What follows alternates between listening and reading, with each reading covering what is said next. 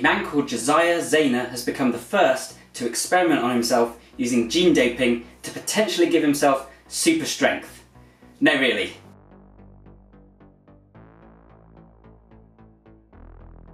So this might sound like science fiction, but it's true. It seems that the era of transhumanism is just around the corner.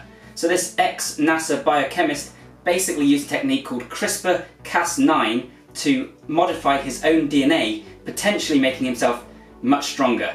So CRISPR is a technique that allows scientists and researchers to relatively cheaply and unaffordably alter their own DNA. It can find target sites in the genome, slice it, and then make edits, delete specific parts or insert new information. He's knocked out a gene that causes the production of myostatin.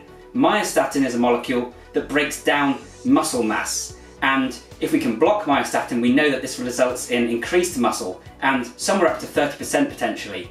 Knockout mice have had this gene doping technique done to them, and they see a massive increase in muscle mass with no noticeable side effects. You can see in photos they go from being relatively skinny normal mice to super mice like Mighty Mouse.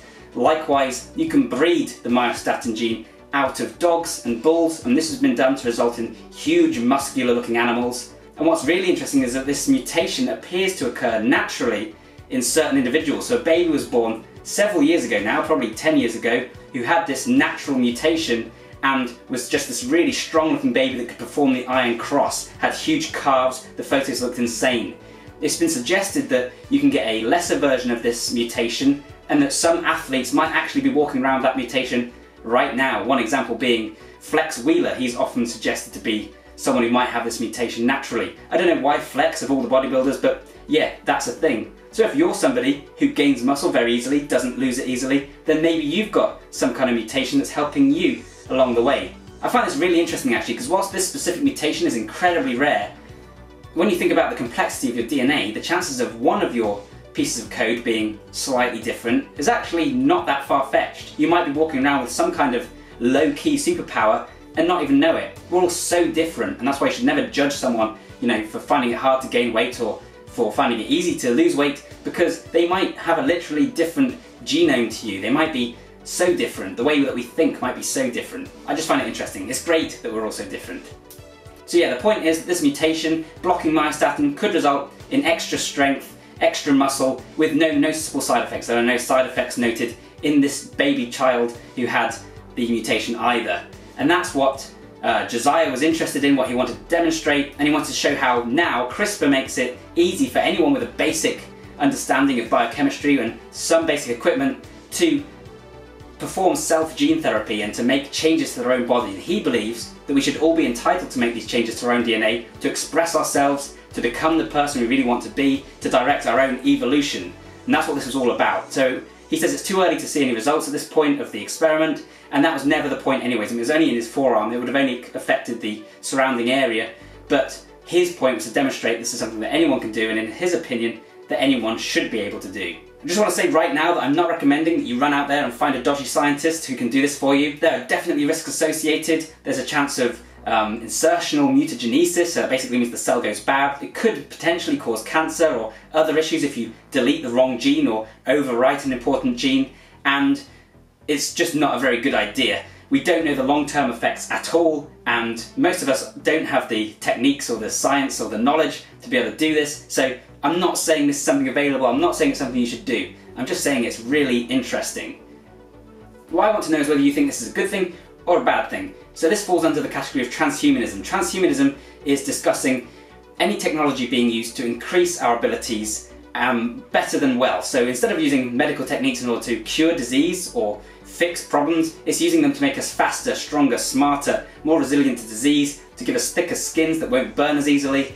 And there are those out there that think this is a fantastic idea, that it gives us more freedom to be whoever we want to be, to advance civilization by making us smarter so we can invent greater things, to move us towards the singularity, to explore space without worrying about the effects of gravity or cosmic rays. There are lots of potential benefits. It could even have benefits for the planet by making us more energy efficient, by making us need less food. All these things. And of course, as someone who's interested in improving themselves, I'm just like the idea of being able to run super fast, jump super high, and punch really hard, and think smart. However, there are also people that think transhumanism is a very bad idea, that it will increase the class divide, because if some people can afford these technologies to make themselves smarter and faster and stronger and others can't, then of course that's going to create a lot of issues. Likewise, there are people that say it's cheating. I mean, if I've put all this work at the gym to get super strong, and then some guy comes along and injects himself and is super strong, 30% more muscle mass with no effort, then am I going to be happy about that? But is that just my issue? And then should these people be allowed to compete in the Olympics? There's no way of tracing gene modification, and the blurry line, the confusion here is that if someone already could have this mutation naturally, then wouldn't giving yourself that mutation be simply levelling the playing field? Where do you draw the line? And isn't using some kind of shoe that springs you along actually a form of transhumanism? Is transhumanism anything that's permanent, or do you count something like caffeine, or certainly nootropics? Where do you draw that line? Are contact lenses an example of transhumanism, or is plastic surgery? It's a really interesting, complicated topic. I did my dissertation on this actually, on the ethics of transhumanism. I'd love to hear your thoughts on that down below. I'm not 100% sure where I stand on it. I think any technology we introduce has a tendency to cause trouble, make things worse for a while, and then as we get used to it, it makes things better. That's not a comment on whether we should do it or not. It's certainly something that needs to be handled with a lot of care and caution. My conclusion of that study, by the way, was that we shouldn't use a blanket term transhumanism and ban transhumanism or allow it, but rather look at the specific categories within it. We should create categories of different types of transhumanism and different transhuman technologies. And Zayner's not the only example of a guy out there already using transhuman technologies.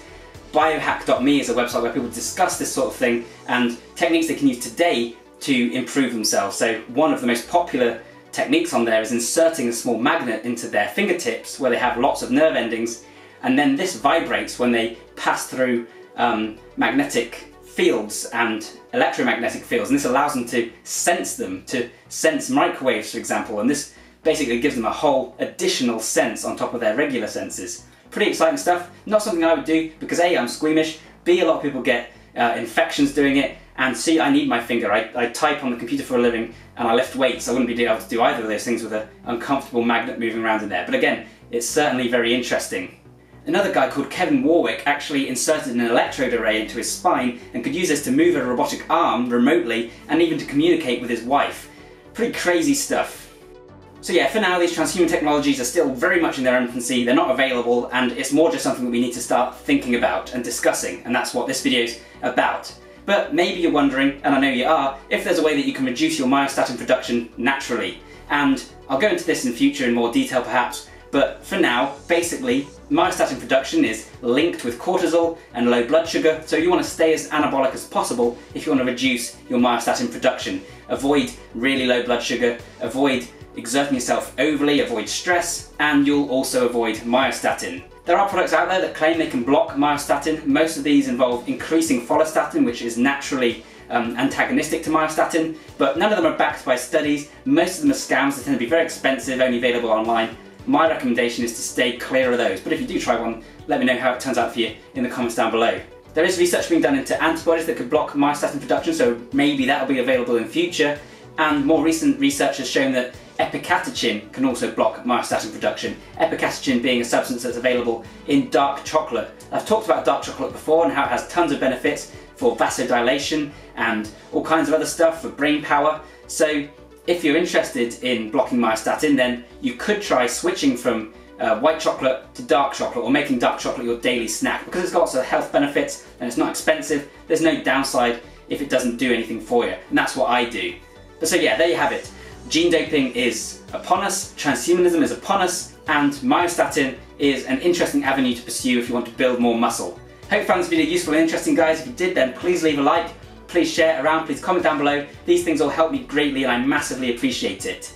If you found this interesting, then stay tuned, subscribe to the channel. I've got more on the way on brain training, bodybuilding, fitness, martial arts, productivity, nootropics, all the usual stuff. If that sounds good, then thanks a ton for watching, and bye for now. I'm Oil Can Harry, and I'm bad. Mighty Mouse spoils everything. Oh, he makes me mad.